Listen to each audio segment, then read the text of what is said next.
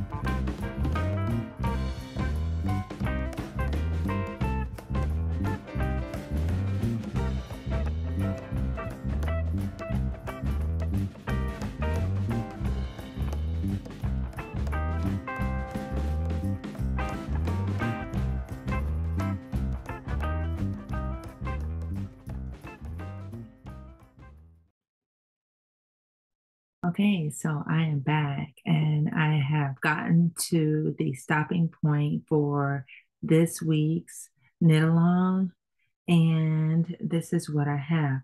I have not um, disconnected my yarn. So you can see here I have the brim and it is a very nice rib. I like the way it turned out. I did have a little bit of challenge with it.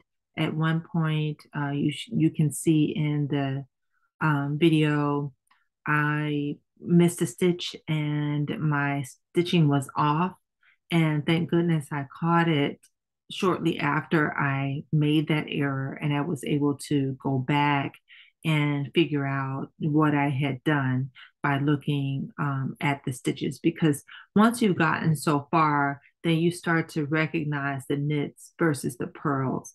And you can easily see where you made an error in your stitching. It takes a little bit of just watching those stitches and paying close attention to them. And after a while, you really do start to recognize one versus the other.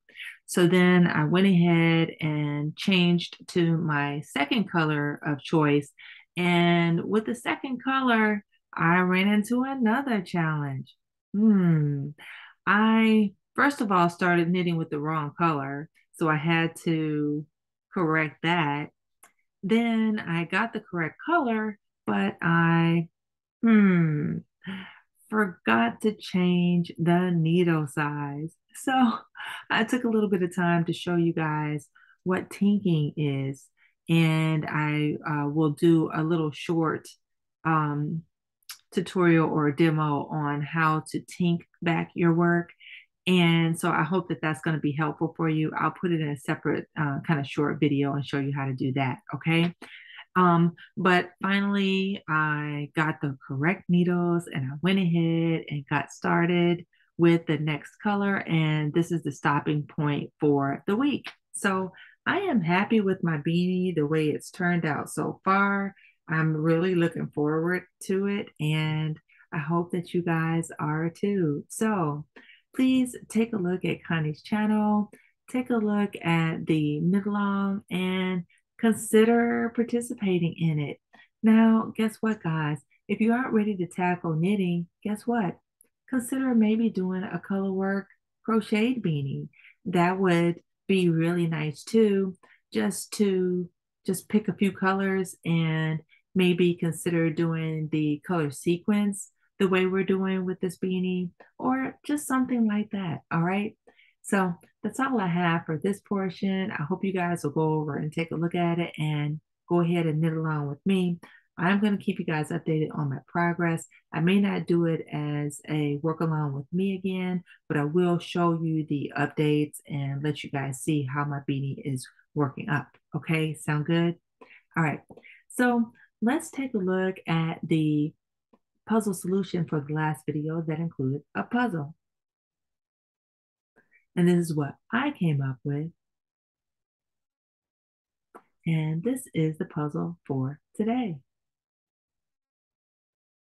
So once again, guys, thank you so much for watching my videos, giving me a thumbs up, leaving me a comment, for participating with the puzzles, because you know I love puzzles and I'm glad to see that you guys do too. You find lots of words that I hadn't even thought of or seen in the puzzle for the week.